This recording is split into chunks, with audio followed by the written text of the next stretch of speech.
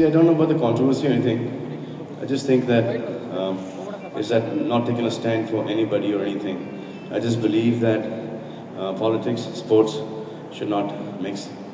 I mean, these guys would come in with what? Through immigration from there, immigration from here.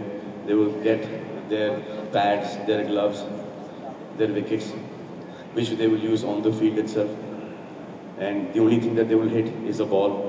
I think it's all good and they're coming to play. And I don't believe this. I think the rest of the country also believes that. It's just that I can understand that people would think that the whole country would be full of people who came down here on the 26th of 26/11. But I guess that's a section of every country would have that little bit, and because of that, Muslims there, or Hindus here, or Muslims here, or the rich or the poor, everybody, वो एक लांछन लगता है, एक दाग लग जाता है.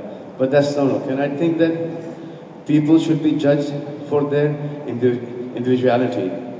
They should not be judged for rich, poor, caste, religion, creed, from what state or from what nationality they are. They should be judged as good human being or bad human being.